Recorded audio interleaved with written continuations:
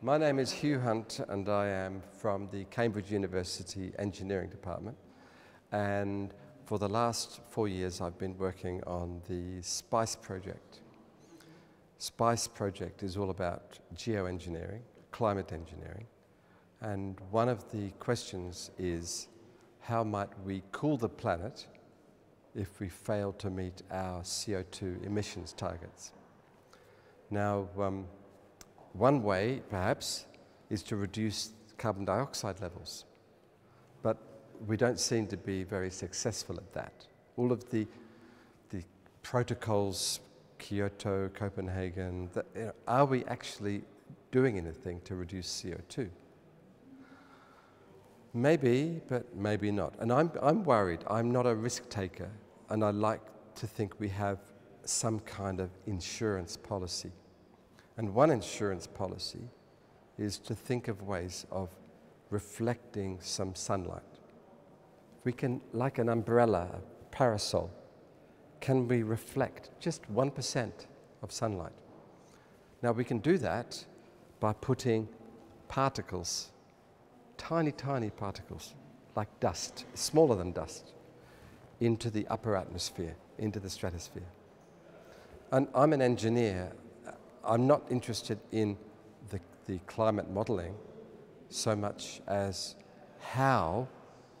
physically, how can we put particles into the stratosphere? It's a bit like if you're designing a car. How do you make a car that will go faster? If you're designing a train, how do you make a train to go faster? If you're designing a plane, how do you make a plane to go higher or faster? Well, we have never before put particles into the stratosphere. How do we do it?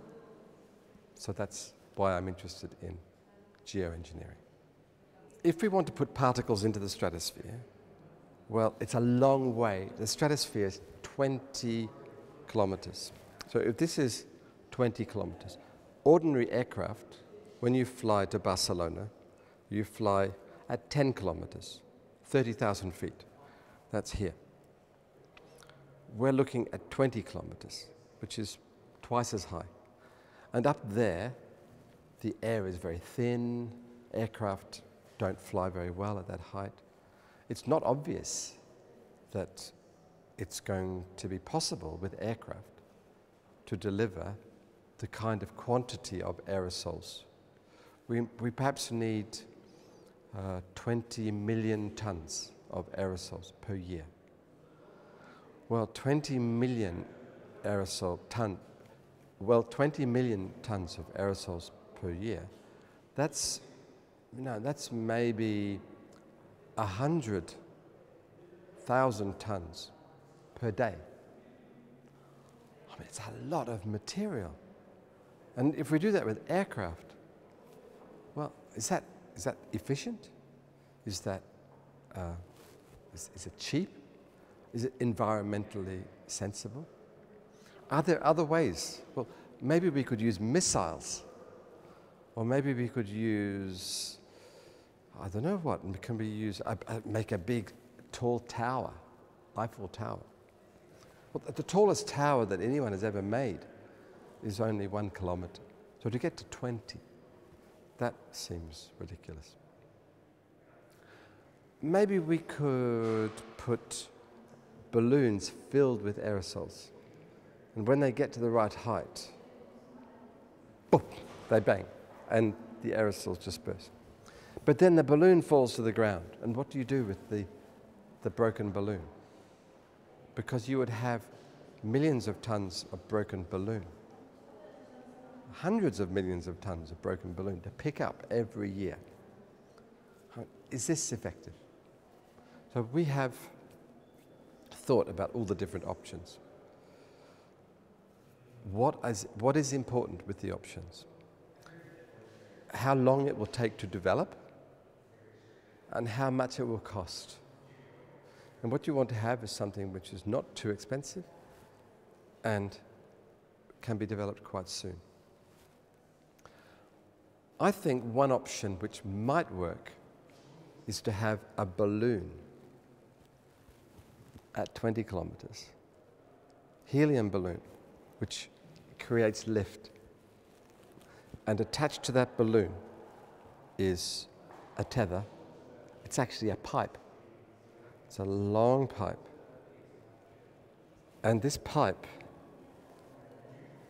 we used to pump the aerosols to 20 kilometers.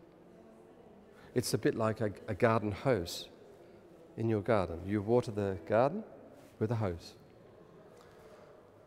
Watering the garden with a hose is easier than using a bucket, because a bucket,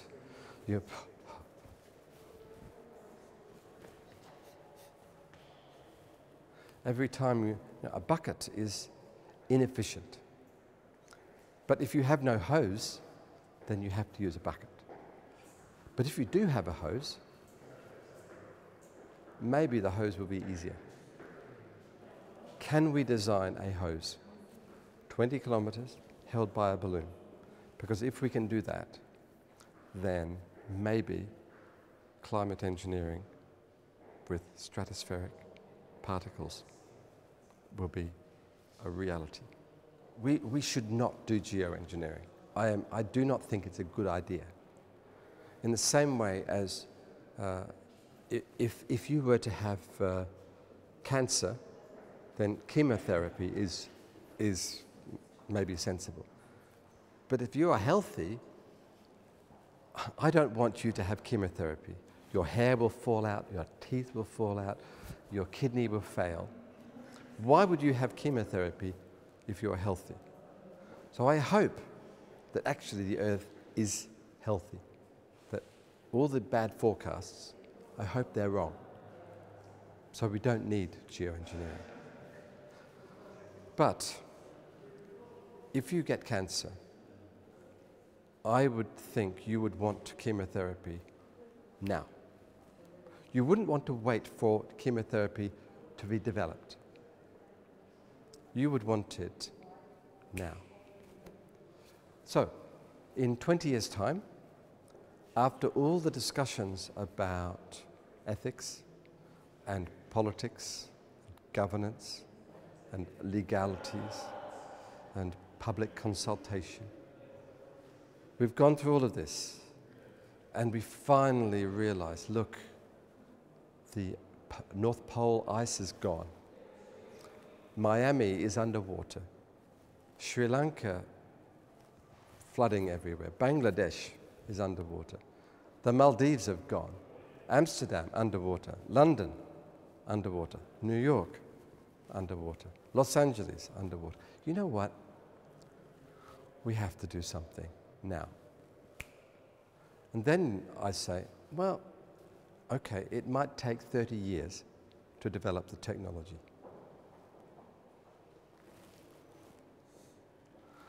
Okay, fine. Let's wait another 30 years. Now, I'm an engineer, and I know that technology isn't developed overnight. How long did it take to develop the Apollo space program to go to the moon? This is one small spacecraft going to one place with fairly well-defined physics, with not many unintended consequences. The only unintended consequence might be the spacecraft crashes and you lose 3 astronauts. Very sad, but it's not going to destroy the planet. The difficulty with geoengineering is that the unintended consequences can be unimaginably bad. We can't do that quickly. We just can't do that quickly. If the decision here at this conference is that we should say research in practical hardware should be subject to strict controls, then that will slow down the research. Okay, I don't mind. It's not my problem. It's our problem. Okay, it's not me trying to do something for my benefit. I'm trying to do something for everybody's benefit. Let people make a decision. I think we need 20 years minimum to develop this technology safely, securely. And if we leave it, the longer we leave it, the shorter time we have to develop it, the more risks we will be taking. My reason for getting involved in this climate engineering research is that when I first heard about geoengineering, I thought, this is mad. Why would anyone want to do this? And then when I started looking more, I realized that the people who were interested in geoengineering were interested not because they were Frankenstein, not because they were Jekyll and Hyde, not because they were some Dr. No. It's because they were really worried.